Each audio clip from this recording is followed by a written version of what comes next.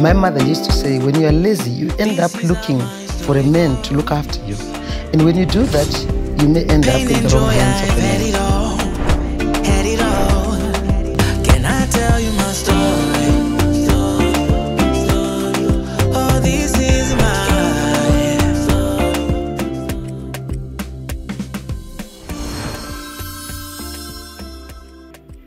Minister Mutsvangwa, welcome back. Thank you.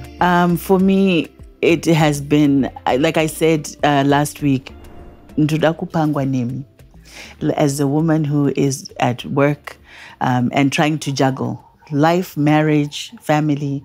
How do you do it? I think women are blessed by the Lord because they are very multitask. As a mother, you know what it is. You have to do so much. I'm not saying as a woman you should always be doing everything in the home. But the truth of the matter is, if you don't organize yourself, then your home will be disastrous. And I believe women should be strong, should work hard. Laziness is no option. We should never be lazy. My mother used to say, when you are lazy, you end up looking for a man to look after you. And when you do that, you may end up in the wrong hands of a man. But when you are hardworking, partners love people who are hardworking. Two people who are hardworking, when you bring them together, is the best reunion. They respect each other, and it's actually up to the woman to make sure that the home is clean, to make sure that this man who was brought up by a woman, his clothes are clean. Don't worry about why should I do that for him. Remember, this is natural. It's the mother who carries the baby for 9 months. It's the mother who nurses that little 2 kg, 3 kg until they become big men. So that motherly love should always be there. And share that in your home. I have 4 boys, so you know what it means. I had to really stamp my foot and say, God, give me energy, give me power, give me wisdom. Yes. To make sure that I'm always there for them. Boys are brought up by mothers. And then they grow, and then they marry. And then when they look at this woman, they're just not looking at a wife. They're expecting that motherly love which they grew up seeing. So as women, you need to be, it's a little harsh to say, okay, you need to work harder, but that's the truth. That's the truth. It's not easy to be a professional woman, at the same time being a mother. When did you find your voice, Minister? When did you find your voice to be able to sit in a meeting and contribute and say, I've earned my right to sit here. I've earned my right, even in the family, to say what I'm saying or whatever. When did you find that voice? Because I think a lot of women, we are scared. We are scared to be confident. We are scared to... When you know what you're doing, you're always confident. So whatever you are doing, you need to understand why you're doing it. What is exactly the outcome you want from what you're doing? When you know that, even within a family, what is that you want? A family which is united, a family which loves each other, a family which does things for each other. You need to know there is labor of love. There are things which you do in a family, which you would initially say, this is too much for me to do. But when you think deep, you actually say, I will do it. It's labor of love. I will do this for my sons. That will make them better men as they grow up. I will do this for my husband. That will make him love me even more. It's the woman who is the cleverest, I am sorry to say. You need to quickly understand why certain things are happening in a certain manner, and you need to think about going around it and find the best. Sometimes we say it's a give and take in a relationship. But I'm sorry, as a woman, sometimes you tend to give a little more than what you take. The truth of the matter is, at the end of it all, you are the boss.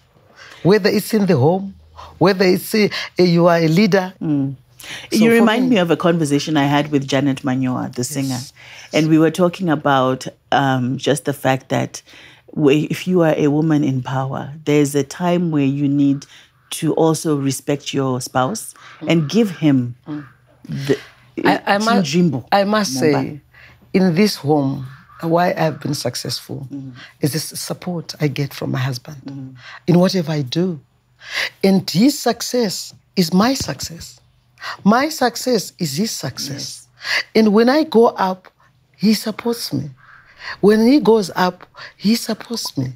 When I go down, he supports me. When he comes down himself, I support him. It is about ours. It's ours. And when I'm doing whatever I'm doing, he is there as a spinal cord for me. I'm lucky. Not many men, I don't want to appear like I'm the only one, but I'm just saying it has come through this relationship building, which started as very young people, as friends. There is much more than passion for love. You know, when you meet somebody, you admire that person looks beautiful. I really would like this person to be my husband or my wife. You know, sometimes as you live together, that can disappear. Yes. What should always be important is respect for each other. And friendship. And friendship. Because I hear you look talk at this about person, friendship. even if you are not, if matrimonial duties are no longer being done, but you look at this person and say, I want to support him all the time. If he's sick, I want to look after him. If he's worried, if his mother is not well, I want to go through the pain together with him. If his sisters need some help, I need to walk with him and help him and see how we can help his family. Because when you marry a man, it doesn't necessarily mean you're taking that man away from his family. I mean, think about it. You have your own children. I have my 4 boys. I will forever love them. I always want them to come around me and be like those little boys, the way they used to behave. So, and what happens as they marry, I am so happy because then I'm getting more. I didn't have daughters, but if I tell you I have 2 beautiful daughters, and I call them daughters in love, not daughters-in-law. Right. And I embrace them, and they are part of my family. And I always want to move together. It doesn't necessarily mean I dictate to people, even to my children. Neither do I dictate to my husband. I know there are certain things which he wants, which I may not want. I respect them. I look at weaknesses and strength. And on those weaknesses which hit me hard, I work around them. How do we manage conflict, Minister Mutsvangwa, in a marriage? Because I think that's something that a lot of us probably struggle with.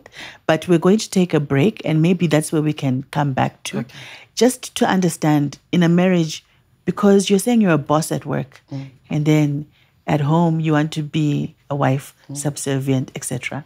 And then there's conflict that happens. How do we maneuver that area? But we'll pick up on when we come back. Perfect. So this is EN. I'm with Minister Mutsvangwa, and we'll be right back.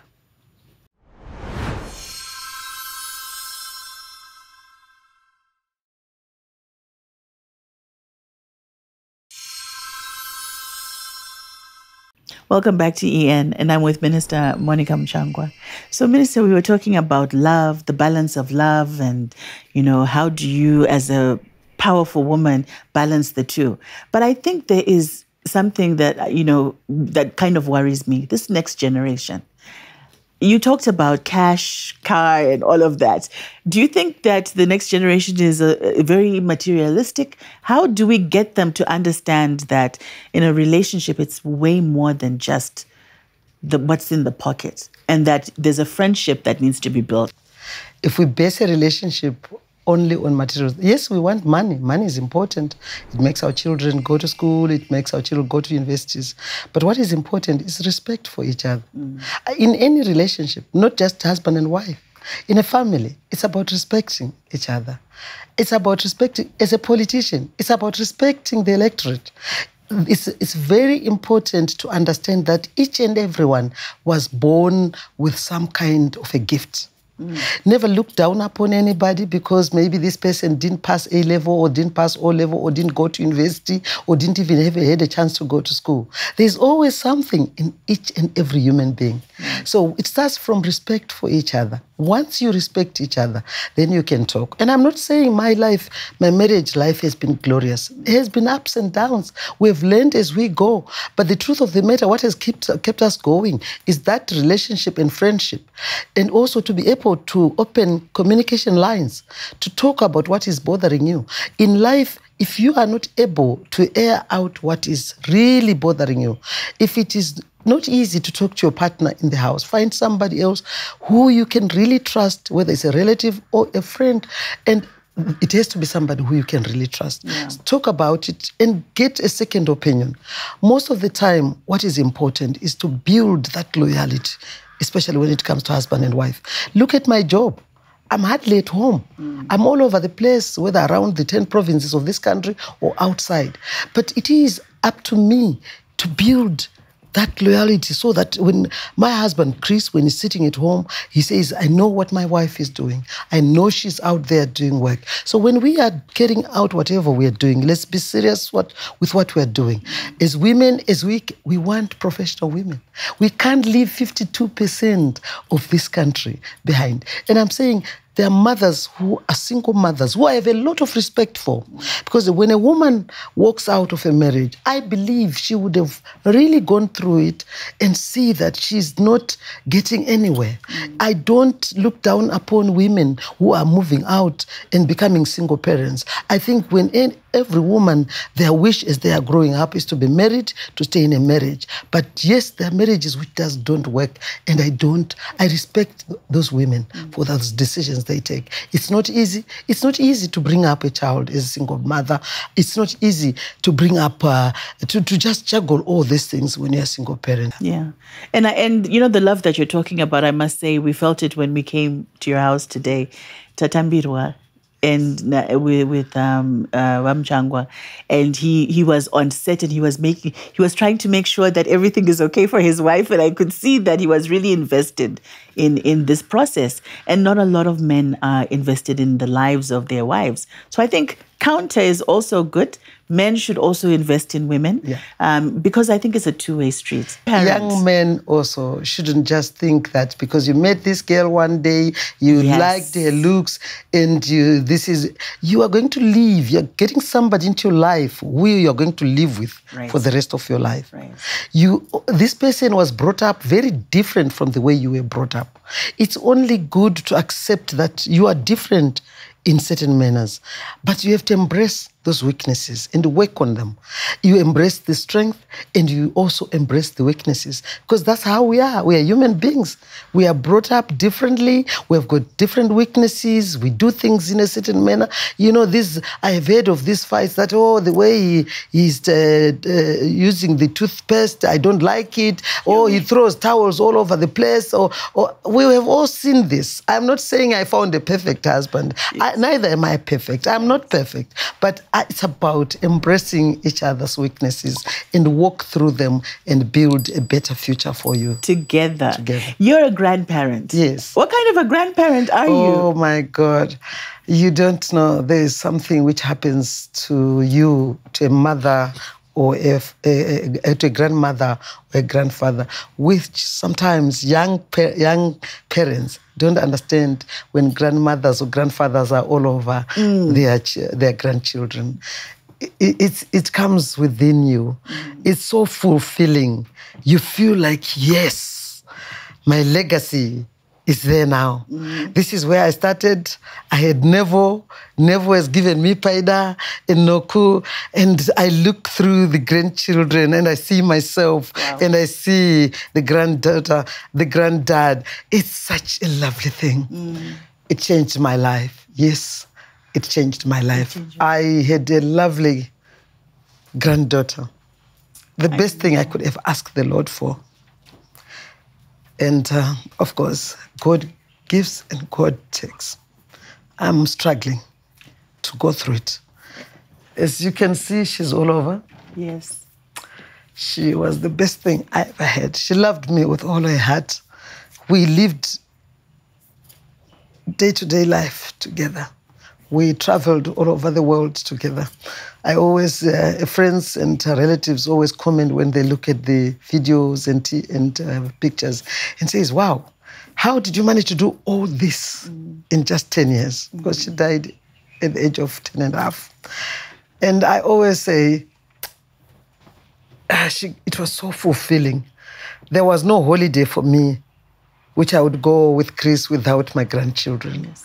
I started traveling with them very young. It was very fulfilling. It's always fulfilling.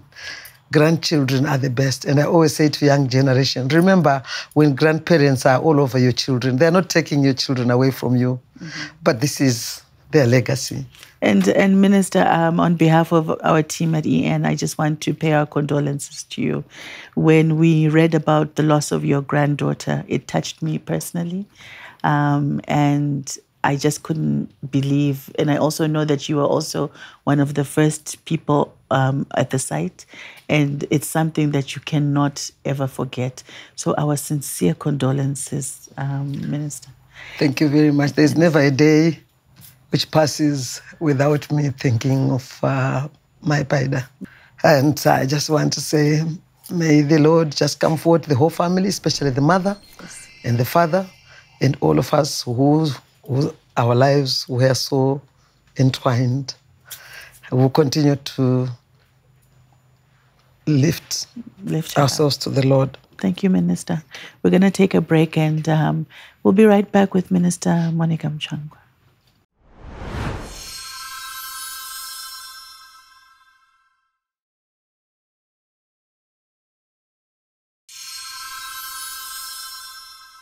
Welcome back to EN.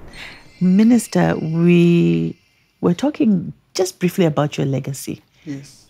What kind of legacy do you want to leave behind at the end of the day?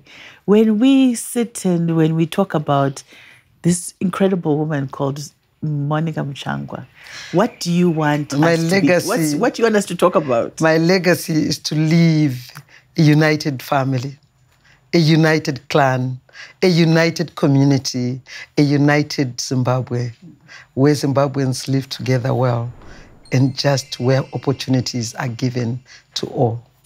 That's what I always dream about. I work hard. Whatever job I'm given, I will try my best.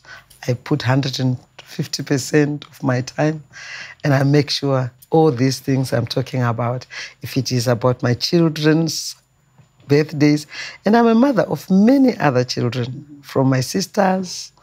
I looked after them. I took them to school. So today, I always mother. Yes, I had 4 boys, but I'm a mother of many other children. And all what I like in my life is to see people living together well. I don't like fighting. I don't like to see people pulling each other down. I don't like people looking at others as inferior, because we're different with our gifts which were given by God. So we should always respect each other, respect the elderly, the youngest. You know, I respect my children. I always give them room. I never choose which schools they should go to after Form 6.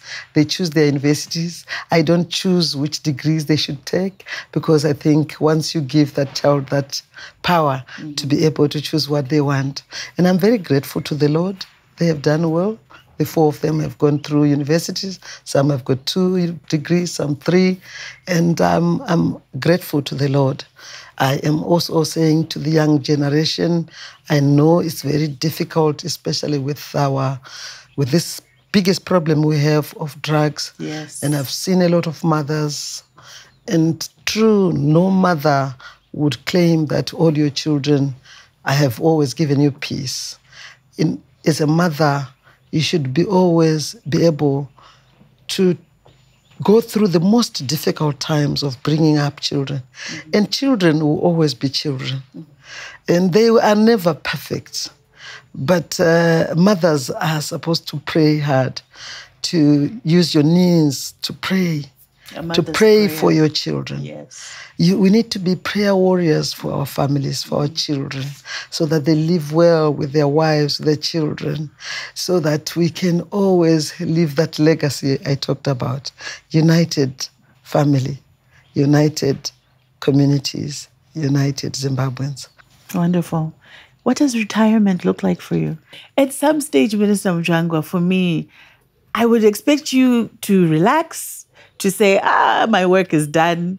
I'm going to now take some time and just, relax. Do you think you'll ever get to that stage No, certainly I would like to get to that stage. I am not young anymore. I mean, I'm talking about joining the struggle in the 70s when I was 15. So if you add up the years, you can see how old I am.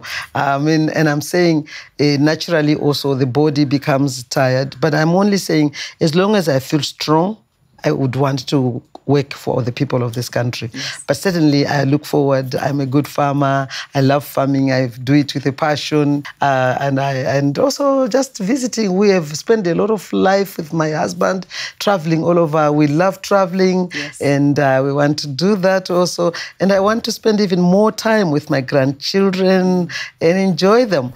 But I feel as long as I'm still strong, it's also important to mentor young girls, more young girls, so that as we leave this generation of women, we need to leave a generation of women who are stronger, who are prepared to work hard for their country. It's not always for remuneration. Sometimes you give more, like I said, than what you take. And so, yes, I look forward to retirement. Yeah. Yes. And I must say that you've paved such an incredible path for a lot of women, and that's something that, we should acknowledge and appreciate of you. A lot of women are now finding it easy to get into ministerial positions because of you being a trailblazer with other women that went with you to the Liberation War and came back. I think for us, we have heroes that we can look up to and say, if she could do it, then why can I not do it? And I think that is a part of your legacy. You may not be aware of it, but we look up to you and we're saying, but look at her. She's managing and she's doing all of these things. So maybe there's room for Emily Nimapare to also, do those things as well. I actually encourage young women. Yeah. Politics, yes. People say politics is dirty, but it's the people who are dirty. Mm-hmm. We are saying we're 52 or more % of women in this country. Mm-hmm. So I'm saying to my young girls, there's nothing wrong with politics. Mm-hmm. You need to be strong. You need to be correct. You need to continue to be focused and say, this is what I'm here to do. And you do that. Yes, there are some who may say bad things to you. There are some who may try to bring you down. But it's found in life. When you're a leader, even in business, that happens. Mm-hmm. When you're a leader, you have to just take everything in stride. It happens. Some people look down upon you. Some people want to try and bring you down. Some people think, oh, what is he trying to do? But you know what? You keep praying and say, God, continue to give me wisdom to do the right things, to do things which will change people's lives. And I love my women. I love young girls. And I would like to do more in terms of just mentoring them. Minister Monica Mutsvangwa, it has been an honor and a privilege to have you on the EN set. This is now my set. Even though this is your house, this is my set today. But thank you so much for affording us your time. It has been such an inspirational interview. And I hope that anyone who is watching this, number one, understands that if she can do it, you can do it as well. Sure. And, sometimes it just needs us to be a bit courageous, to start the conversations and to achieve the things that we want to achieve in life. Yes. So it has been my honor. Thank you so much. And we hope to come back again to visit you and just to see how things are going. Thank you very much. Oh, what I want to say is hard work pays. Yes, hard work does pay. Yeah. This is EN. I'm with Minister Monica Mutsvangwa, and we are sending love and light your way.